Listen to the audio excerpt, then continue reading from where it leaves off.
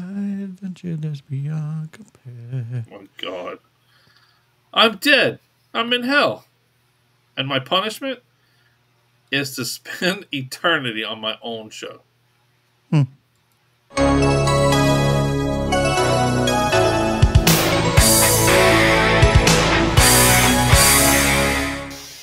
And welcome back to the Retro Review. I am the Bearded Geek, always joined by Mikey the Freak.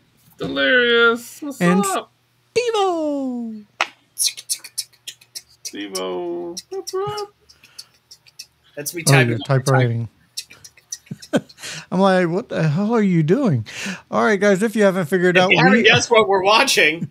We are watching the movie Delirious. But before we get into it, we need to check out that trailer. Yes, let's see how much they give us away of the whole fucking thing. Probably the whole thing. Yeah. It ends. The trailer ends with him going, "That's right, I hit my chin and I passed." Jack Gable may appear to be successful, but he still has his problems. I can't hear it. Here, let me help you up here. Especially with She women. is such a When are you going to klutz. stop kidding yourself about Laura? There's nothing going on between me and Laura. I know that. But do you? Till one day, the writer of the sappiest soap on TV. He's operating on people. Transplants are almost He's an actor. Good scene. Not a good Really one. great scene. Had a slight accident and woke up to find himself living in his own show. You're in Ashford Falls Community Hospital. There is no Ashford Falls. See for yourself. Oh, no! All I want to do is get out of this. Why does that set look familiar? You say you're a writer, I don't know. It's definitely not Back to the Future. No, What's the rush? it just looked Where am familiar. I running? Yeah. Now, Small Create your podunk bait town. for me. with the help of his typewriter, he can make Like himself into The the hill man house. he's The always hills wanted to have be. eyes. I love this.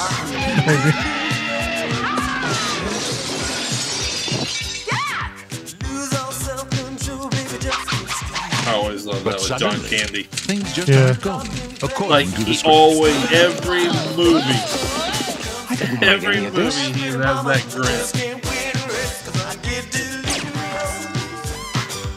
And all he wants is to write his way home. That drunk? Oh, God, I couldn't have been that drunk. What else did I write last night? But getting there will That was require hilarious. the minimum Yeah. of typos. The bartender needs more cold deer. Not deer. Beer. John Candy, I know this may sound crazy, Typo. but I created this whole town. Mariel Hemingway, Every Emma Sands, this strange power. whole movie, she's supposed to be a club. Raymond Burr, What the hell is going on around here? Freaking Delirious, Perry Mason. Love And my Perry Mason. punishment is spending eternity on my own show. And there you have it. That sounds familiar. It does. That last line That sounded familiar. trailer is horrible because they automatically give away when he got into an accident. No, you show him fucking going off the fucking cliff with his goddamn car. Yeah. Well, that's why it's not in the trailer. It's going to be a surprise, even though they gave away everything else. Mikey the Freak, Pretty much everything. why don't you tell us a little bit more about this movie? Yeah, there's not much. Soap opera writer gets hit on the head and wakes up as a character in his own show. It's funny because he finally. It's ironic because he thinks that everybody's still an actor, and then when he finds out he's in Ashford Falls, and realizes that he can start writing his own, I guess, destiny or write his own day or whatever he wants to do, he starts to have fun with it. Drive the Ferrari, make himself a spy, which is he's supposed to be Jack Gates, and then it ends up writing in Robert Wagner. Yeah. Robert Wagner. Yeah. Wagner, you're Tony not a DiNozzo. TV star. It's the Fetterman, Movies. and he always blames always blames Arnie Fetterman, which is It's another Fetterman. writer. They're It's bringing the other Fetterman in. Yeah, so Which they were bringing in they Fetterman. were bringing in Fetterman, and it's funny. They finally realizes Fetterman is part of it, and he goes and punches him in the face. Spoilers. But yeah, it's Spoilers from a movie from the 90s. spoilers. Yeah, I mean it's a fun movie. I mean, I love John Candy. It sucks that he passed away so soon, but there was so much out there that he would have been amazing. Even up to today, there was so much stuff out there. He would have been a great actor, and he was in his own right before he passed away. But funny movie, cute, interesting type movie. Definitely recommend it if you like comedy or even if you like John Candy. Definitely worth the watch. I mean, you probably don't have to watch it tons of times, but John Candy has so many movies out there that it's definitely worth more than once. You know what I mean? Brittany? Yeah, this was actually my first time seeing this movie, and I can't believe I haven't seen this movie because I'm a huge John Candy fan. We watched Armed and Dangerous a lot. This is true. It was about around the same time frame. And I really enjoyed this movie. I had fun with it. This was a funny movie. One of my favorite running gags was the brother getting sicker and sicker throughout the entire movie. Yeah. I enjoyed that. And Perry Mason playing just total straight guy throughout when everybody else is weird. It's fun. So I really enjoyed this movie. Steve, what about you? So when this movie came out, that's a clown horn. What the hell? Were you hearing something? Yeah. Yeah, like a clown horn or something. I'm fucking around with shit. Oh, no fucking clown horn here. Jesus Christ. I remember when this movie came out in the that's too close to forgetting.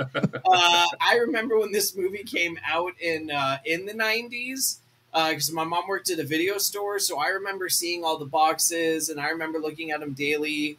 I remember this movie kind of being on cable TV, if not public access, but I never really watched it through, so this was my first time fully watching it through. And if this movie did anything, it made me just appreciate Charles Rocket even more as an actor. He really flew under my radar a lot when I was just growing up and just finding more of what he did, of what a great actor he was. But this was a fun watch. Yeah, it really was. Mikey the Freak, what would you actually rate this movie?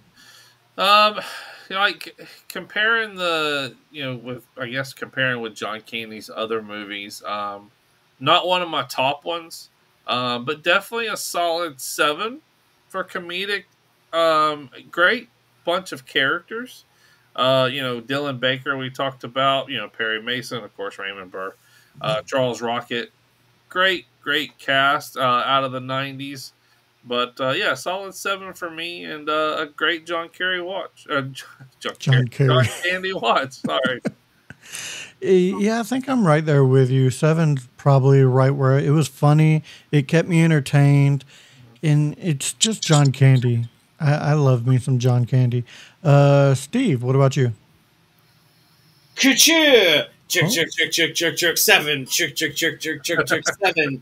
Chick. Oh, it's a 7. I was going to give it a 6. But we'll just make it the jackpot. Jackpot. I like that would it. have been the best. 6. I'm not there. It's 7. Cherries. No, it's you lose. No, it's a 7. It's a solid, fun, enjoyable flick. Yeah. I mean, I'm not gonna lie. I don't know if I'll really go out of my way to rewatch it again, but it was fun. I would suggest it, especially if you like the works of John Candy, to definitely check this movie out for sure. Yeah. All right. Yes, let's. Now for some fun or interesting facts. The Ferrari was a replica 250 GTO made from a Datsun 240Z by the same company that made the replica Ferraris for the Miami Vice TV series. So not a real Ferrari. Nope, 240Z. Well, it looked like a Ferrari. You paint that bitch red. The film reunites 3 actors from Planes, Trains, and Automobiles. John Candy, Dylan Baker, and Susan Isaac. In both films, Isaac plays a character named Marie. Oh, okay. And the scene where Jack and Rachel are getting ready to head to Vermont was filmed at the Worldwide Plaza on West 49th Street in New York. So there are your fun-ish and interesting-ish facts.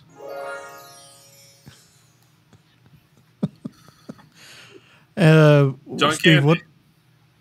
John Candy. What do we have for some soundtrack? Well, for the soundtrack, we have Beyond Our Wildest Dreams, performed by John Melnick. We have Sweet Lorraine, not performed by anyone, just written by people. Toy Parade / Leave It to Beaver theme. Hungarian Rhapsody #2 in C sharp minor. It's a man's world, performed by James Brown. And of course, the cue of the title of the film, Delirious, performed by Prince. Fun. All right, Mikey the Freak. Round us all up with some related reels. Let's do it. John Candy. Spaceballs. Barf. Not here. This is a Rolls Royce. Mercedes. Cool running. I was put on the spot. You knew he was going to get corrected. I was put on the spot. You were. Sanka, you dead? No, man. Planes, Trains, and Automobiles, which we actually mentioned a little bit earlier. Great Outdoors, Uncle Buck. I mean, the list just goes on and on. Rookie of the Year. Love it. Armed and Dangerous. Yeah, absolutely. Armed and Dangerous. Brewster's Millions. Mario, I forget about. I love that movie. Nothing but trouble. She's two characters. Mario Hemingway. Sex Monster. I've actually seen it. It's not as good as they say it is. Manhattan. And Superman 4, The Quest for Peace. Oh, that's why it's called that. Yeah. And then Dylan Baker. We talk about Hunters, a show on HBO, which actually was very, very good. Hell yeah. Anchorman 2. Of course, Plane, Train, and Automobiles, as we mentioned. And Trick or Treat. Loved them in Trick or Treat. Very cool. Is that it for related reels, sir? Yes, sir. That's it. All right. Well, make sure you do all the YouTuber things if you like what you see here. Give us a good old thumbing. Hit that like and subscribe. Make sure you check out the Mod Squad Network, which is the sister channel to Back to the Retro Review, where we have a bunch of shows over there, and we go live every Saturday night with a giveaway. All right, that does it for this episode of Back to the Retro Review. So for Mikey the Freak and Steve, I am the Bearded Geek saying, if we don't see you again, thank you for being a friend. Don't be delirious. See ya.